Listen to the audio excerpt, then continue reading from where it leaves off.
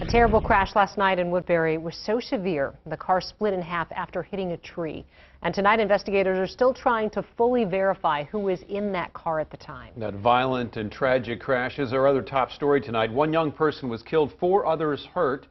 Fox 9's Babs Santos joins us from Settlers Ridge Parkway there in Woodbury, where this all happened. Babs? Yes, here at the site of the crash, mourners are saying all 5 of the passengers were students at East Ridge High School. The district says it's offering counseling for its students, confirming that at least one of the passengers was indeed a student in the district. It's a pretty sad day for this community and for the families. People trickled past this crash site on Sunday, pausing to pay their respects for a life gone too soon. Everyone's mourning. Everyone's posting about it. I mean, everyone loved him. He was a great kid. I don't think I've ever met anybody so sweet in my life.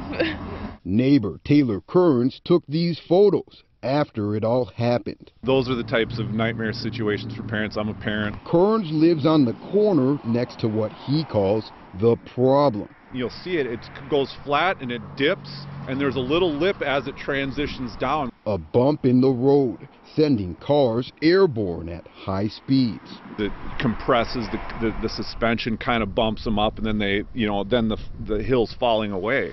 So they're coming down. Kearns says it's a well-known issue in the area. The Woodbury police have put people here and tried to monitor the speed here, but they can't be here all the time. Neighbors say they see and hear drivers take off over the bump every day.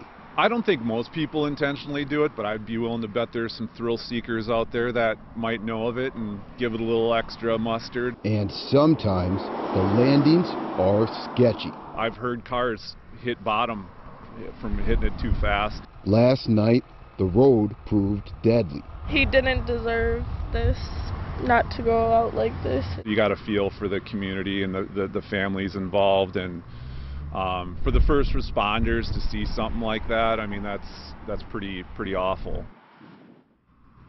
Law enforcement is working to reconstruct the crash and answer questions about exactly what happened here. And looking at the ground, it's proof that this crash was devastating.